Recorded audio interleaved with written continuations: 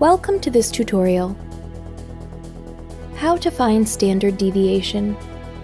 To measure the dispersion of a dataset related mean, we use standard deviation.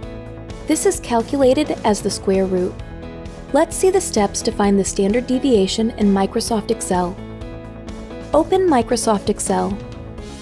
Press the Ctrl+N keys on your keyboard to create a blank workbook. Let's enter some data details and the values for which we want to find the standard deviation.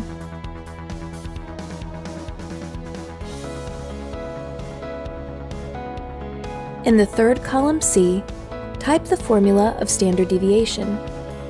If you want to find the standard deviation for population, then type formula equal STDEV.P, open parentheses, and add your value range and then close parentheses.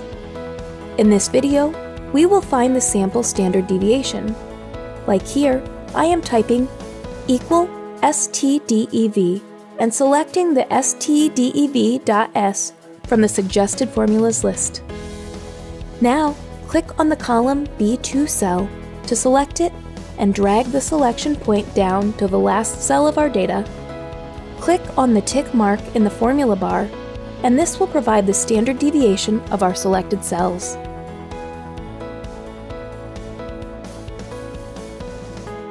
Hope this was easy. Have a nice day. Please subscribe to our channel.